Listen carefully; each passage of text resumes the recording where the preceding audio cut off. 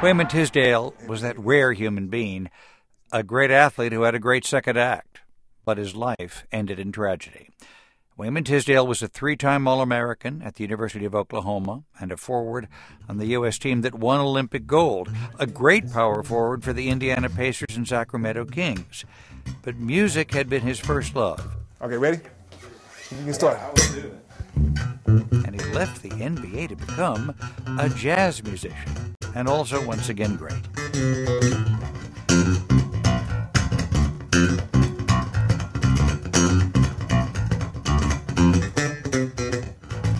A new documentary tells the story of Wayman Tisdale's life and his final fight with cancer.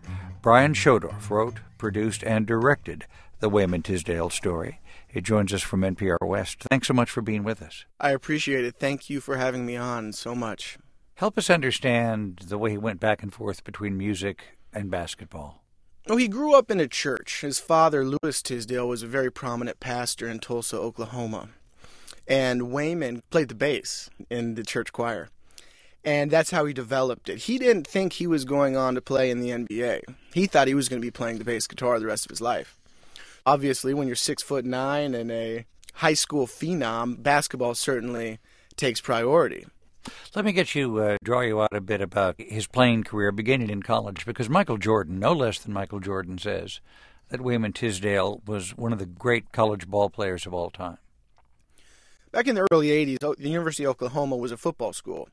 And as a freshman, he came in and really put Oklahoma basketball on the map. And now you're talking about a generation with guys like Patrick Ewing, Sam Perkins, Michael Jordan, Charles Barkley, Karl Malone, household names.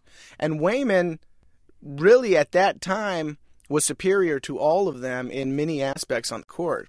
Of course, he also had the experience of being an Olympian and playing for Bobby Knight. That's an interesting story, and any folks know Bobby Knight, they know that... They're mentally throwing a chair in their head. Oh,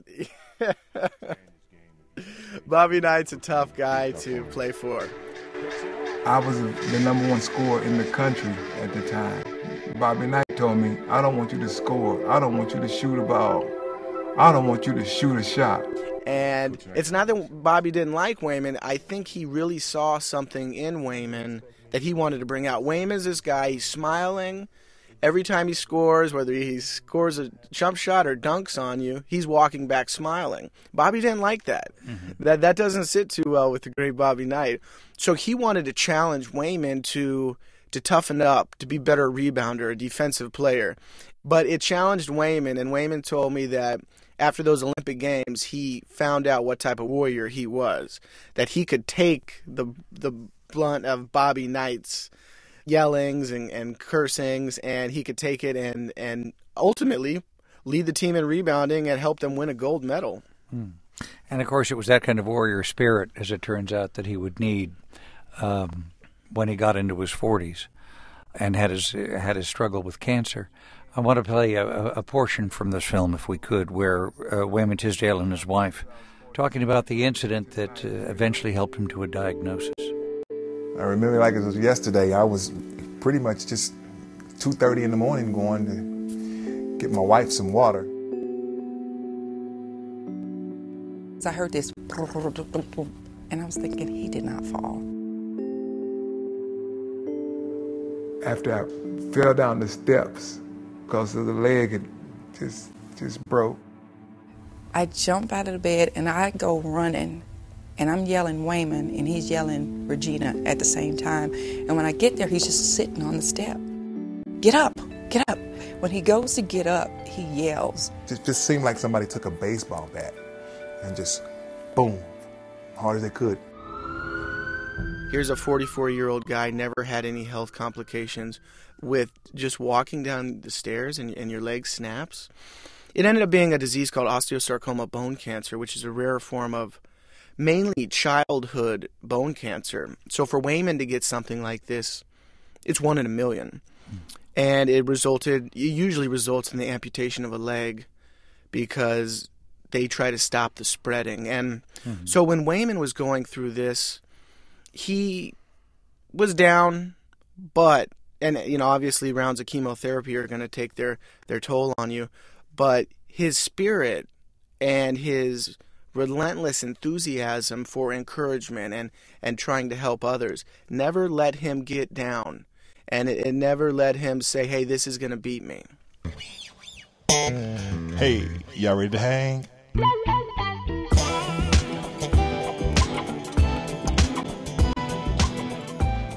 What does his music make you think about at this point?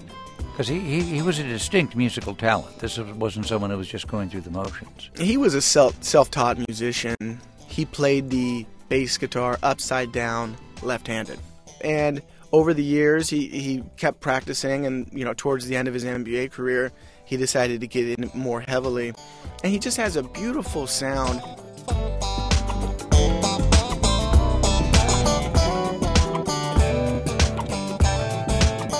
The DVD of this film is being released in tandem with some of Wayman Tisdale's greatest hits on CD. And I'm wondering if you want to recommend a piece of music to us to play out of this interview and tell us what it means to you.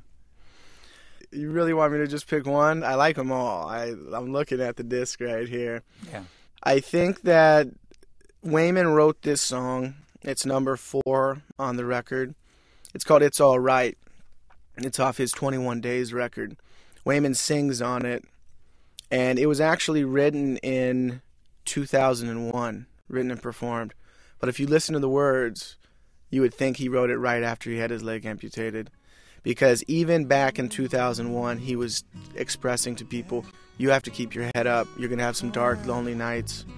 But at the end of the day, you have to have faith, keep your head up, and it's going to be all right.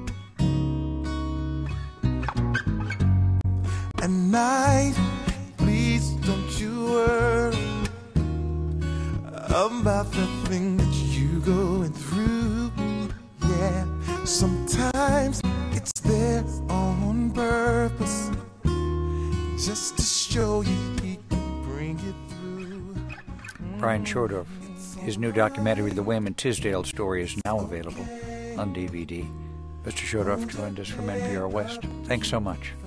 Thank you. I appreciate it. It's alright. It's okay. This is Weekend Edition from NPR News. I'm Scott Simon. God has said in his promise that he won't put more on us than we can bear. Hold your head up.